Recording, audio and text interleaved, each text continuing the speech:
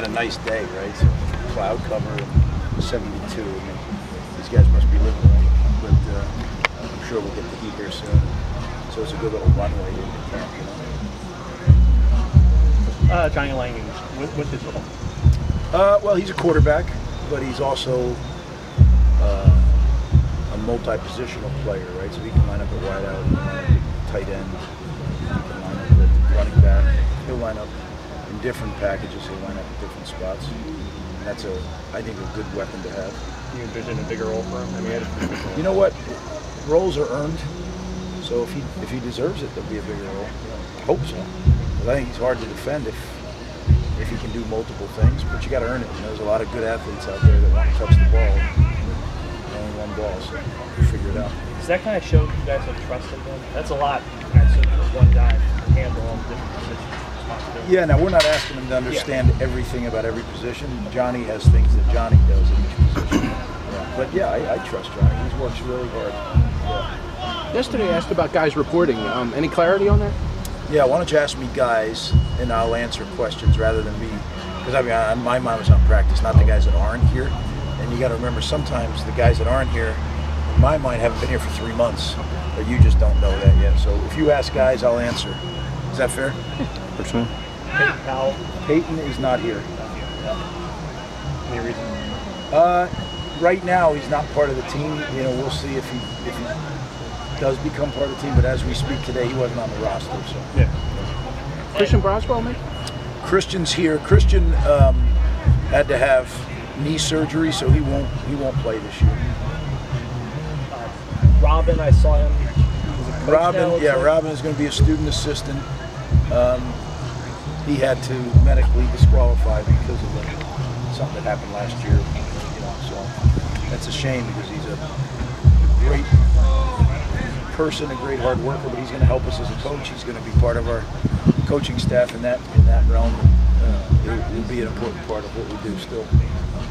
How much will turnovers be a theme of this training camp? I mean, you guys, you had some real good games. The Michigan State game comes to mind, Nebraska too. But I know it's always an emphasis, but how much of this training camp will be a theme?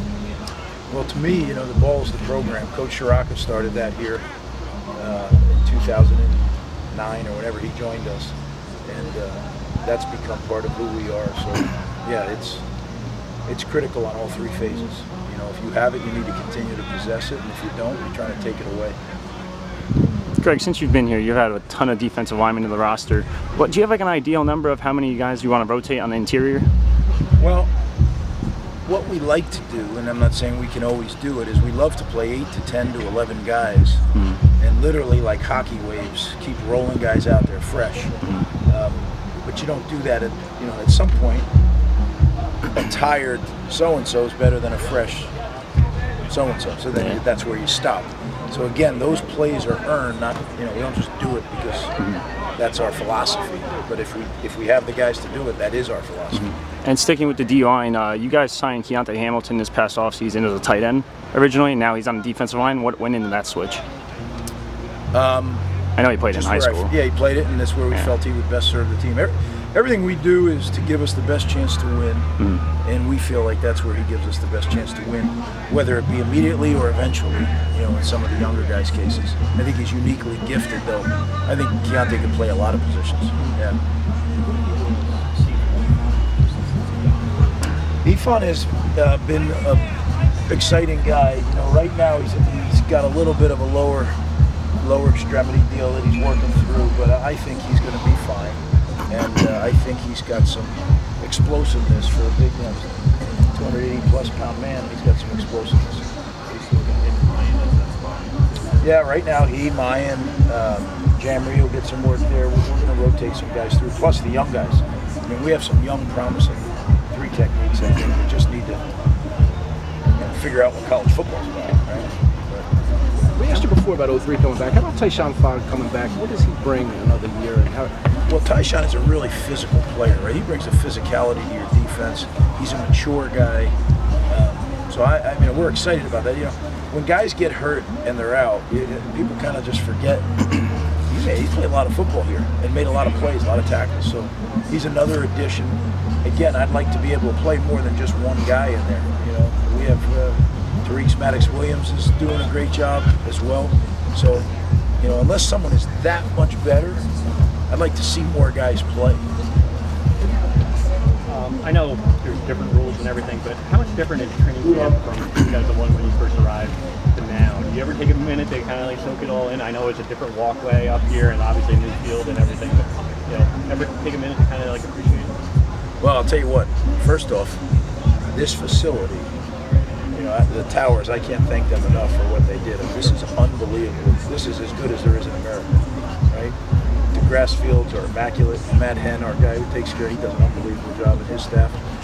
We got the new turf field over there. So this is night and day. I mean, right there used to be that light pole that was one storm away from falling, and it finally did. But the rules are so different, right? You used to have 2-a-days, and then you'd have a walk through at night. And you know, now it's one-a-days and a walk through at night. So, but you know what? It's all good. I think the game of football is adjusting the way it needs to keep growing, right? And we got to make sure at the younger ages that we keep growing the game, because otherwise, if you don't grow it down here, it dies up here. So I think that's something that I am personally involved with, and I think most coaches. Because look, I just got done telling the team we are part of the greatest game on the planet, and look what it's done for all these people's lives that are here. Like to not respect it and treat it the way it's supposed to be treated, that would be silly. Right? So I really think that's our responsibility as coaches, to teach these guys. It's their job to be the ambassador for the sport.